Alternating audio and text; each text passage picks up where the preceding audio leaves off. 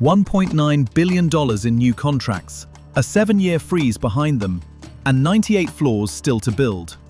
Jeddah Tower, the world's first kilometer-tall building attempting resurrection from what looked like the most expensive concrete stump in history. Current status, 69 to 70 floors up, 98 floors to go, August 2028 deadline. The question is, can they actually finish what Dubai's Burj Khalifa proved possible? Let's find out. Construction crews are working at a pace that would make most builders nervous. One floor every 3 to 4 days, with 98 floors remaining.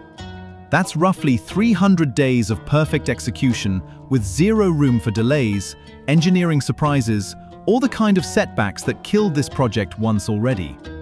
The August 2028 target is more than ambitious. It's borderline reckless when you're building something that's never been attempted at this scale. The $1.9 billion new contract with Saudi Bin Laden Group runs on a 42-month timeline, which sounds reasonable until you realize they're racing against physics itself. Vision 2030 political backing is driving this schedule. Saudi Arabia needs this tower completed as the crown jewel of their economic diversification plan. But political deadlines and construction physics don't always align. The higher you build, the harder every system becomes. And Jeddah Tower is climbing into uncharted territory. Compare this to Burj Khalifa's development. Dubai had 6 years from groundbreaking to completion, with established foundation technology and proven concrete pumping systems. Jeddah Tower is attempting to go 200 meters higher in roughly the same timeframe, starting from a 7-year construction freeze that exposed the partially built core to desert conditions. The stakes couldn't be higher. Success means global prestige and proof that Saudi Arabia can execute megaprojects at the highest level. Failure means the world's most expensive abandoned tower, a skeletal reminder of ambition that couldn't match execution. Recent construction photos show steady progress, but the real test comes as they climb higher. Every floor above the 100 mark brings new challenges that no building has faced before. Wind loads increase exponentially. Concrete pumping becomes more complex. Elevator systems push beyond current technology limits. The construction team is betting they can maintain this pace as engineering complexity multiplies. One floor every 3 to 4 days worked when they were building the lower levels. But pumping concrete 400 meters into the sky is different from pumping it 700 meters up. Installing elevator systems at 600 meters requires different solutions than systems at 300 meters. Then there's the human factor.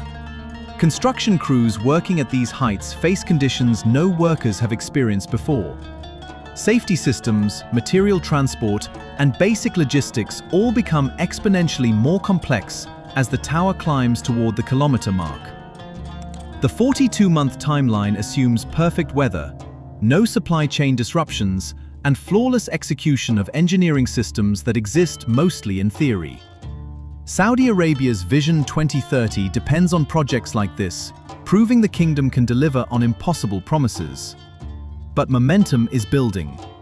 New contracts are signed. International engineering firms are committed. The concrete core is climbing steadily, and the foundation has proven it can handle the loads. The question isn't whether the engineering works, it's whether they can execute it fast enough to meet a deadline that leaves no margin for error. August 2028 is 1,200 days away. With 98 floors remaining, that's roughly 12 days per floor if everything goes perfectly. But perfection rarely happens when you're building something that's never been built before, especially when you're doing it faster than anyone thought possible. The race against time has begun, and the clock is ticking on the most ambitious construction project in human history.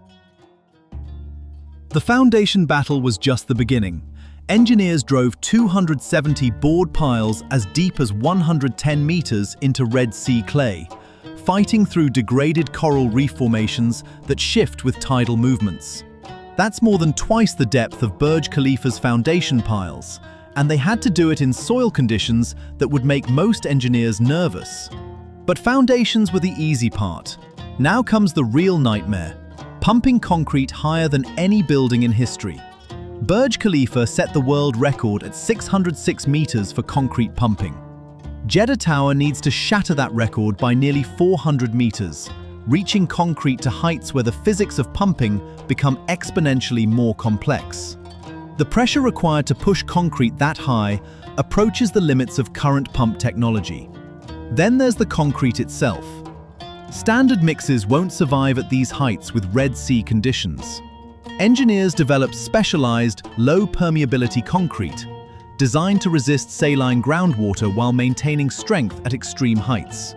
Every batch has to be chilled before pumping to prevent it from setting during the journey up the tower. The three-pedal design isn't just for show, it's a desperate attempt to manage wind forces that no building has ever faced. At 600 meters, wind loads are manageable. At 800 meters, they become serious. At 1,000 meters, they become potentially catastrophic. The tower's three wings buttress a central hexagonal core, creating a shape designed to disrupt wind vortices before they can build destructive resonance. But wind engineering at this scale is still largely theoretical. Computer models can predict behavior, but no building has actually tested these forces in real-world conditions. Then you hit the limits of vertical transport. Traditional steel elevator ropes become too heavy long before you reach a kilometer. The weight of the cables themselves would snap under their own load, making conventional elevator systems impossible. Jeddah Tower's solution pushes into uncharted territory: carbon fiber elevator cables that replace steel ropes entirely. These ultralight cables can handle elevator runs of 600 to 1,000 meters while cutting energy consumption dramatically. But they've never been tested at this scale in a real building. The elevator system itself becomes a nightmare of logistics. Multiple elevator zones, sky lobbies, and transfer floors have to work together seamlessly. Passengers can't wait 10 minutes for an elevator ride when you're moving people between 168 floors. The building needs 59 elevators working in perfect coordination, including 5 double-deck systems that have never operated at these heights. Saudi Bin Laden Group is executing the construction, while Thornton Tomasetti engineers the structure. But they're building something that exists mostly in computer simulations. Every system, from fire safety to building pressurization, has to work at altitudes where commercial aircraft fly. At 800 meters, air pressure drops significantly. Building systems designed for ground level don't function the same way when you're approaching the altitude of commercial flight paths. HVAC systems, fire suppression, and even basic plumbing face challenges that no building has solved before. The higher they climb, the harder every system becomes. Material transport that worked at 300 meters becomes exponentially more complex at 600 meters. Construction cranes operating at these heights face wind conditions that can shut down work for days at a time. Worker safety reaches unprecedented complexity. Emergency evacuation from the 150th floor isn't the same as evacuating from the 50th floor. Fire safety systems have to work in conditions where traditional firefighting equipment simply can't reach. Then there's the simple physics of building at this scale. The tower's own weight approaches 1 million tons, all concentrated on that 270-pile foundation system.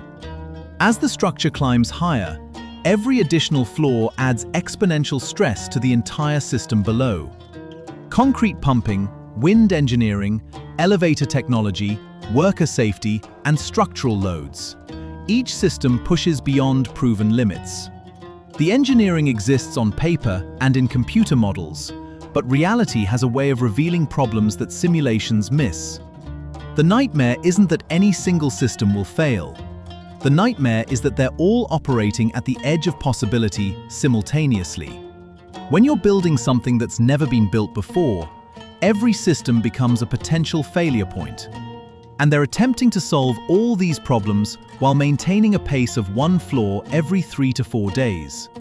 The engineering challenges don't pause for construction schedules.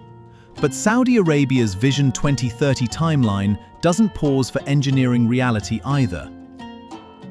The engineering is solved on paper, but executing it in 3 years while climbing into uncharted territory remains the ultimate test. Subscribe for updates as this kilometer-tall gamble unfolds, and we'll see you next time.